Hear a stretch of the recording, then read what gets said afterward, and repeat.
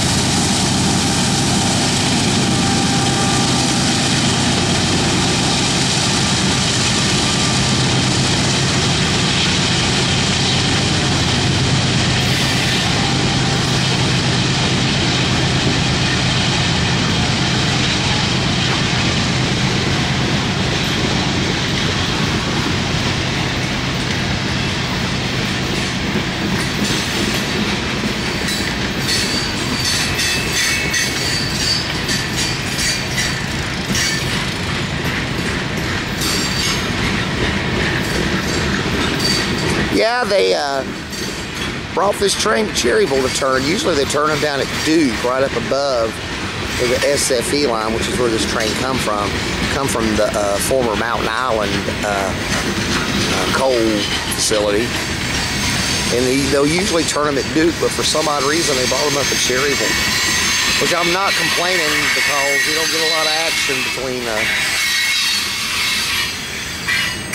Holly and Bostic here, so we'll take anything we can get. It'll start doing this all the time, turning the coal ash trains at Cherryville. I doubt it though, but they did it today, and we were here to grab it.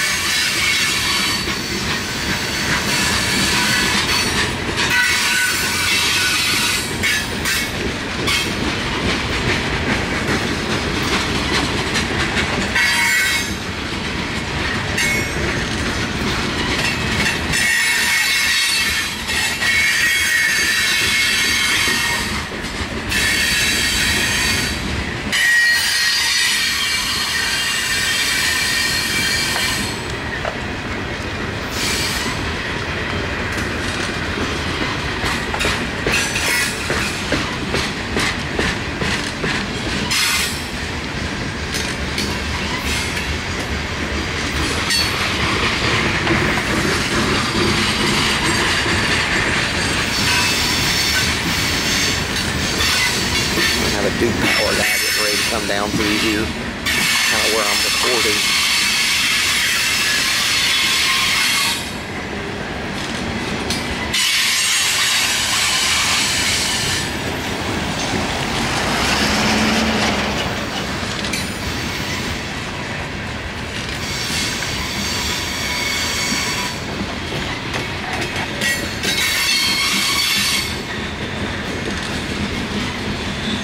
Yeah, this is a totally loaded coal ash train, so they're having problems. Not having problems, but it's a bit of a struggle to get it up this hill. This is a stiff hill coming from South Fork River, comes all the way through Lincoln up to Boulder City before it really crests. They called it the Lincolnton Hill. And back in the day when they ran coal that direction, they ran coal northbound from the Clinchville down to Monroe, you would have instances where these coal trains would stall out on this hill. In fact, I remember several years ago, I think it was Dash 9 was coming up by the Gaston Street crossing and blew up. This thing just puff of black smoke and I think oil and then fire. It was pretty nasty. I wish I'd have had a camera back then. But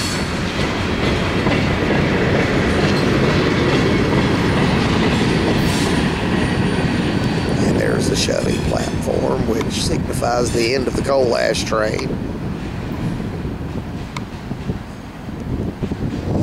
All right, ladies and gentlemen, yeah, it is CSX W251-05.